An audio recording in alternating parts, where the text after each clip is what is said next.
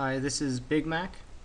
So I'm going to walk you through my Reaver script that I wrote in Ruby about a year ago.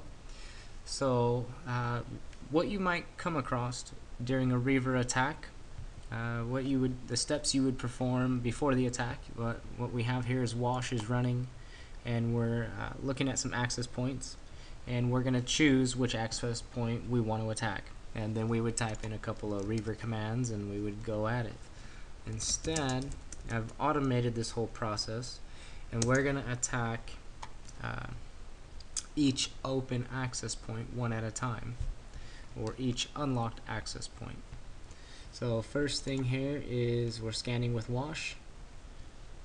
With this alpha card, it's the classic H model with a 9 dBi antenna. This script does support multiple alpha cards. What we have here is a list of unlocked access points, and we're going to sort through that list one at a time.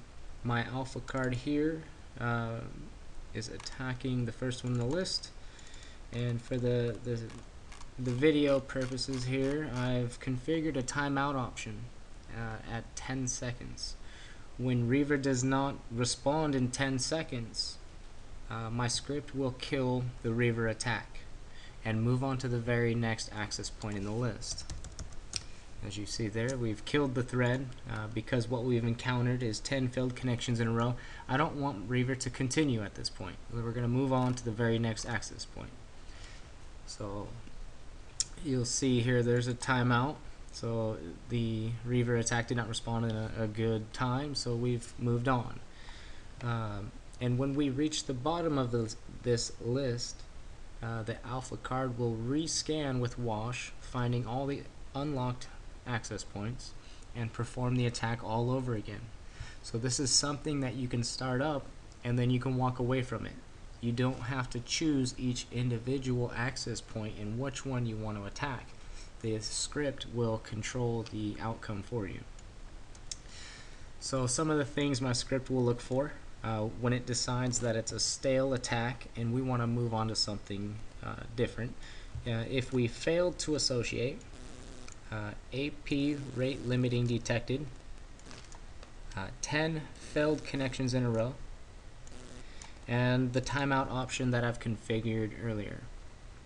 So you can change that to however you feel comfortable. 10 seconds is not practical. I've seen some pin attempts take 15 seconds. So what we're hoping for here is to catch the lowest hanging fruit.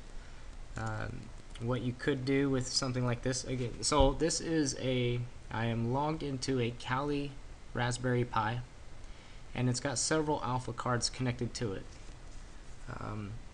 I have a battery pack. I could place the whole setup in a box and set it on different portions of my property line to cover different areas to hopefully increase signal strength on specific access points that are in that area. So let's look at some logs. The way my script will log everything you see printing from Reaver is logged to a raw log file with the access point, the MAC address. So if there was a success, you would see right here it's logged in a success file. And just an example of what looks like here, I have 4 successful attacks. Let's show you what the output would look like.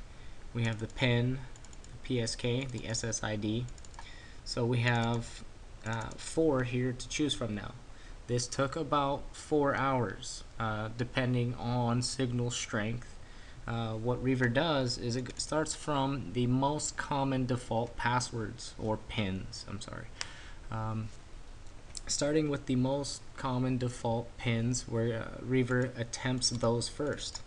And signal strength is very important in this attack. So you can't always, give up on an access point. Sometimes you need to try a different antenna. I have multiple antennas, directional, omnidirectional, I got a really nice backfire dish antenna. I believe is 15 dBi directional. It almost looks like a little mini satellite dish. So let me know what you guys think. You know, share your comments and opinions.